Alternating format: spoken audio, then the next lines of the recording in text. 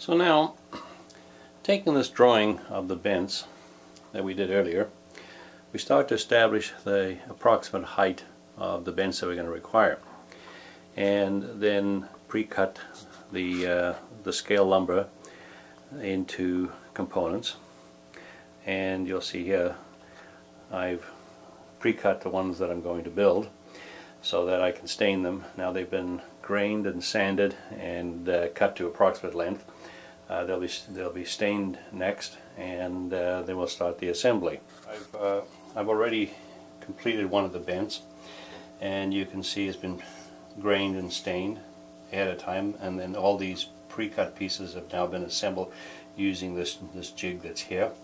And the top cord is here, the 12 by 12 posts, the diagonal bracing, and I've installed the NBWs along here that hold the whole assembly together. And you can see it basically just came right out of there, and now every one is identically the same.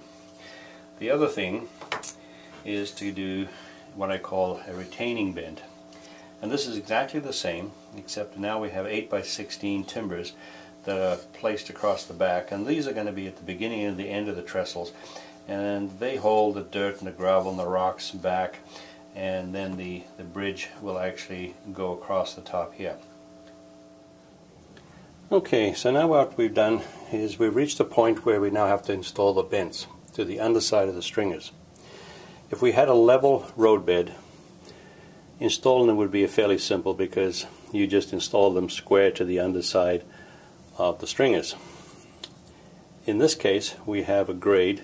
It's going uphill in that direction, and this particular one is at 3%.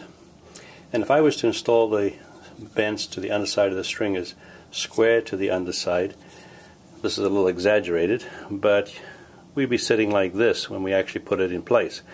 We have to have the bends plumb, and in order to do that we have to make up a little jig. I take a piece of foam core, 1/4 inch foam core, and I cut just a small triangle out of it, and it doesn't really matter about what the angle is here at this point, but what I do is I put that on the track, and then I take a level with a square, and there's a bubble in here, and what I'll do is I'll put the two of them together, and I will adjust the level till the bubble is in the center, and I'll draw a line up the side here and cut that angle on that line.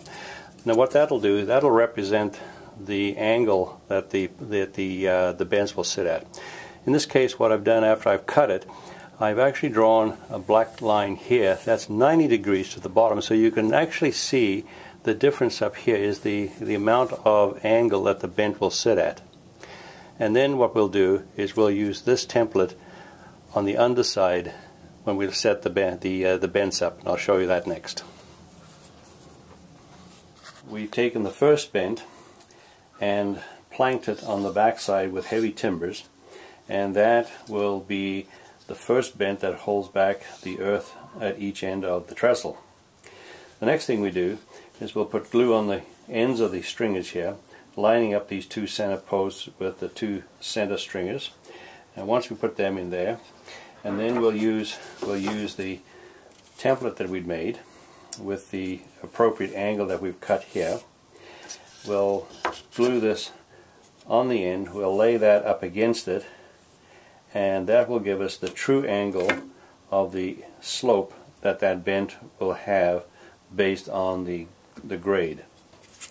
Okay, so now I've completed that. The bend is in place, it's glued firmly in place, and we'll move to the next bend, and it'll be placed 16 feet on center here, which is actually the joint of these stringers. And again, we'll put that, position that there with the center beams in the center of the stringers. We'll put the template there. We'll glue that in place like so. We'll press the template up against it like so, and let it secure itself there with the adhesive, and then move on to the next bend, and so on all the way down the length of the stringers. Now we've got all the bents in place. They're all secured.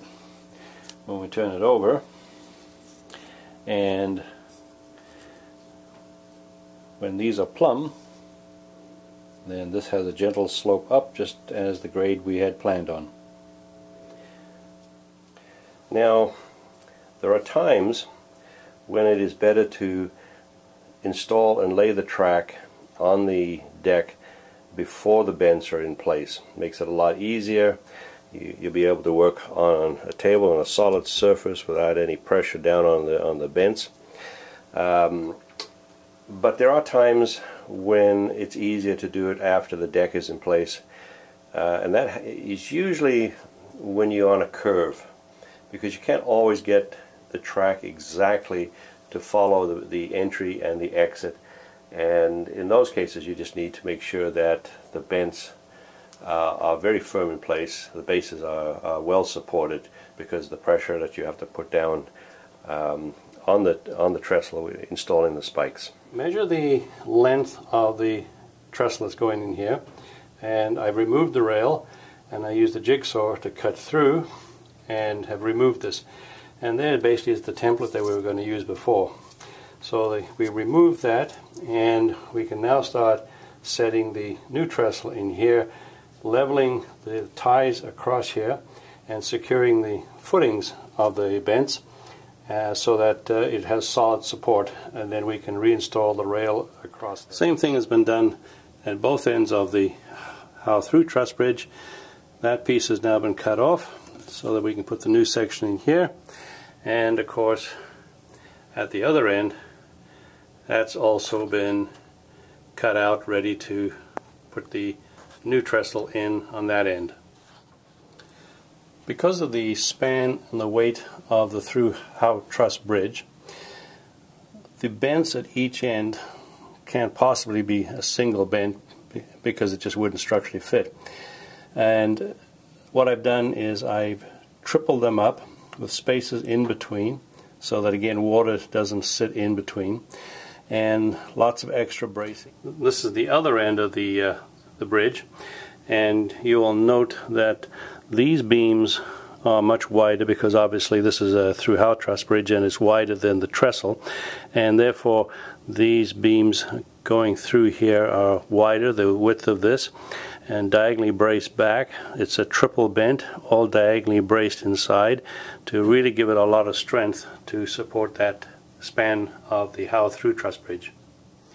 Now that we have the trestles built, I've taken the section out that was in here, and we had that in there on spline, which allowed me to operate the layout.